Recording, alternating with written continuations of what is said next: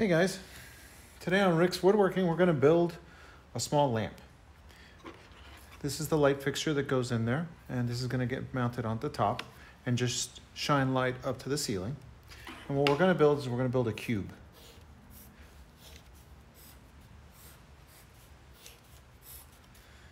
Real simple, the light will be mounted up here and we'll route the cord down below. We're going to build this out of MDF. We have some left in the shop. We're going to cut the MDF at 45s. We'll do that at the miter box. But first we're going to take this material and rip it down so it's easier to handle at the miter box. Our box is going to be 5.5 by 5.5 by 5.5. So we've set the saw up at 5 3/4 and we'll rip down that sheet.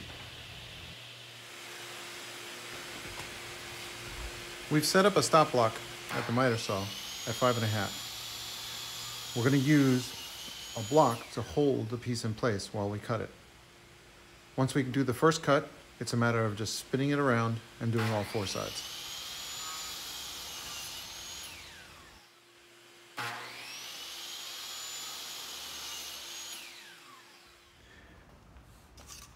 Our light is thicker than the MDF, and we really want this resting on something solid. So what we're going to do is trim this piece to fit the top. Went to our chop saw and just cut this out to size. Now we're just going to glue it onto one of the sides. It'll become the top. And I'm just going to use some pin nails. I had previously made a jig for installing these lights. It's used with the router, and it has some layout lines inside of it to set it. Using my ruler, I set some lines on the top of our block. Then temporarily pin the piece in place with my pin nailer. This piece is going to be painted, so later we can fill those holes and paint over. I've set up the jig on top of some 4x4s to raise it up off the table so that I can clamp it. I've also put some shims underneath the piece to support it from the bottom. With a mortising bit on the router, we're going to carve out a circle using the jig. Then we'll remove the jig, set the depth for the thickness of the light, and finish the hole directly on to the top piece.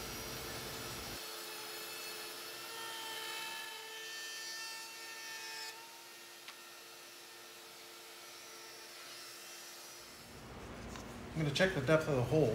I'm going to put in the piece upside down. Maybe a bit of a struggle to get it in and out.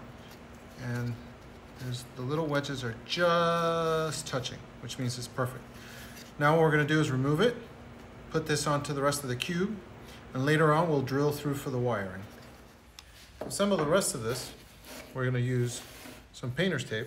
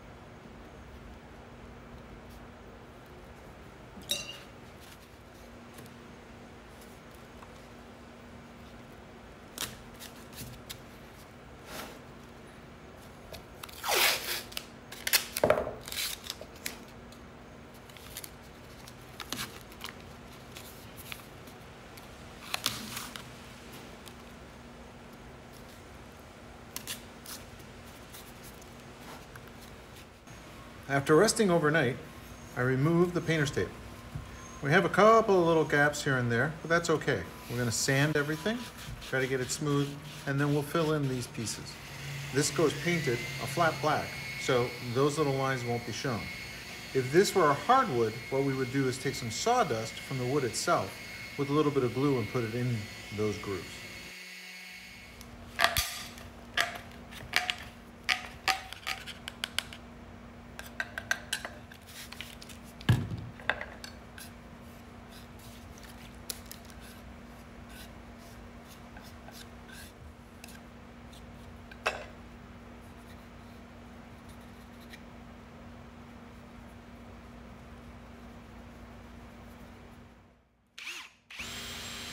While the putty dries, we're going to go ahead and drill some holes for the wiring.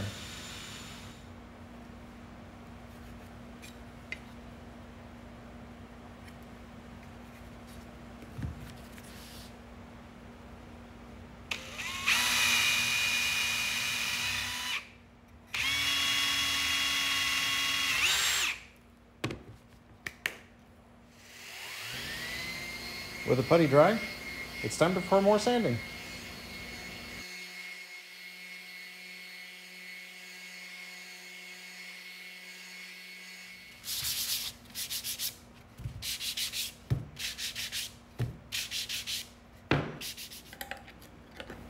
We're going to paint the piece flat black.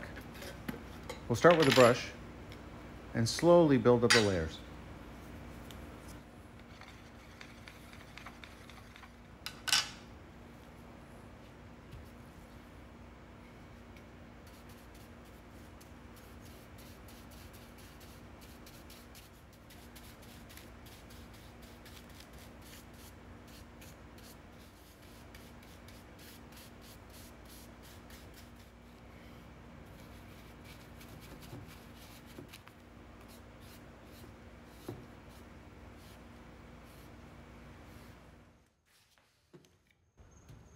First coat of paint is dried, we're going to switch over to 220 grit sandpaper, give everything a light sanding, and give it another coat.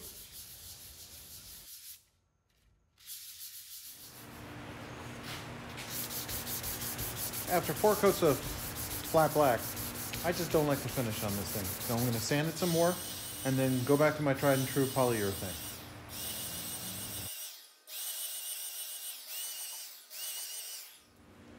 After letting the polyurethane dry overnight, it's time to put on some feet.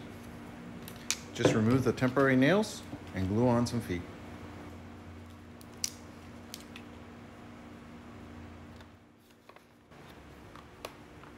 For the electrical, we went out and purchased a standard kit for putting together lamps.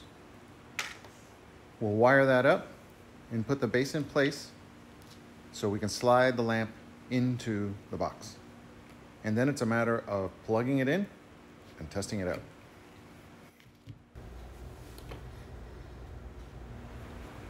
After I pulled the wire through, I put in the ring that holds the lens in place. This is held together down to the piece with 2 screws.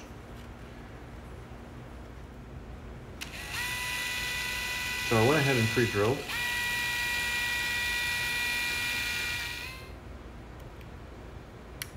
And screwed the ring down. I decided to use a regular hand screwdriver rather than the power driver so that I wouldn't strip the screws. After trimming the wire coming out of the lens to the right length, I simply twisted on each of the sides, and I'm going to use some wire nuts. I thought about soldering this together and using some heat shrink tubing, but thought, you know what, the wire nuts are really good and it should work just fine.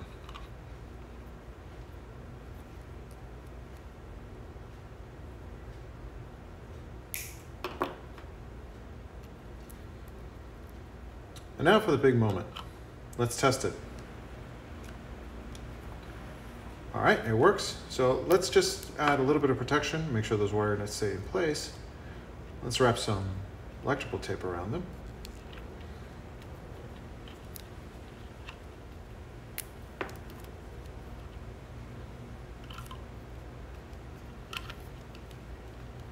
This will make sure that the wire nuts never come loose if they happen to heat up. I tie that zip tie around part of the wire so that it won't slide out of the hole in the back of the lamp.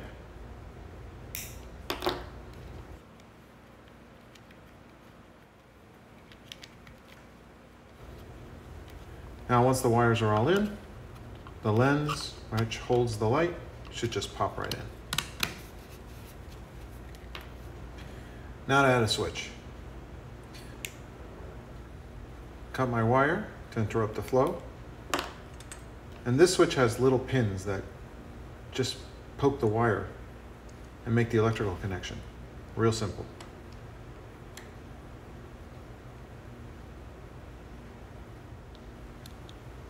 And again, just use my screwdriver. Didn't want to strip the screws. And now, it works. It's a pretty simple project, this lamp. I'm going to use it in the corner of the office space to shine up onto the ceiling.